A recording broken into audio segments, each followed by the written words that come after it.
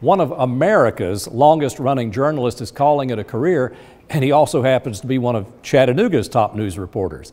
Bill Mitchell began his career, he's on the left, 62 years ago in his home state of Texas, doing a little radio, a little TV, he even played a little music along the way. He plays 5 instruments.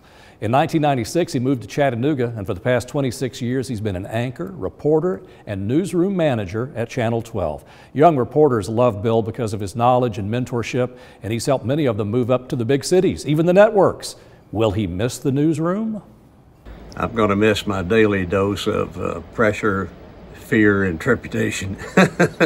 It's always something you get in the morning in this business. But anyway, no, I'm going to enjoy life. We have a place that we're very comfortable in North Georgia, and Kathy and I, she's retired from Delta Airlines, and so we're going to just kick back and enjoy life for a while. As you should. And here you see Chattanooga Mayor Tim Kelly surprising Bill with the key to the city. It's all yours, Bill, for your long career and dedication to delivering the news the right way. All of us here at Local 3 have long admired and respected Bill Mitchell for his professionalism, and we wish him a long and enjoyable retirement.